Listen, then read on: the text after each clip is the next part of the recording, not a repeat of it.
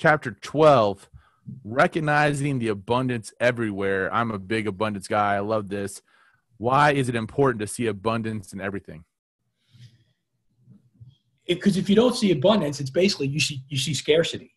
So abundance, there's plenty out there for everyone. And in the book, I use one of my favorite things is gardening, just a simple act of gardening. And, it's therapeutic for me, but I go out and I look at my garden and I look at what one little seed can produce.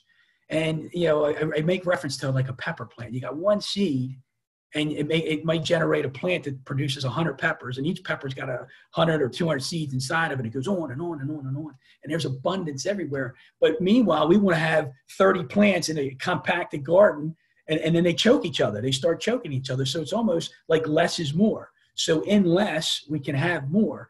And so we have to see how the littlest thing can create the biggest abundance in our lives. And I think from a societal standpoint, people see abundance maybe as a material thing. But I challenge people with the book, because it's about awareness. Imagine having an abundance of awareness.